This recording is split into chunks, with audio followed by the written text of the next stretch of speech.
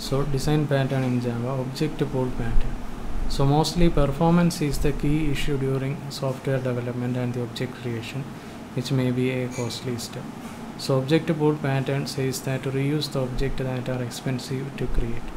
So basically an object pool is a container which contains a specified amount of objects, and when an object is taken from the pool, it is not available in the pool until it is put back. And objects in the pool have a life cycle, creation, validation, and a pool helps to manage available resources in a better way. And there are many using examples, especially in application servers. There are data source pools, thread pools, etc.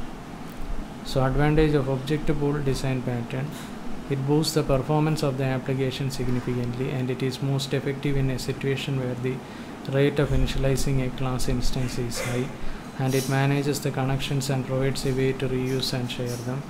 And it can also provide the limit for the maximum number of objects that can be created. So usage: when an application requires objects which are expensive to create, example, there is a need of opening too many connections for the database, then it takes too longer to create the new one, and the database server will be overloaded.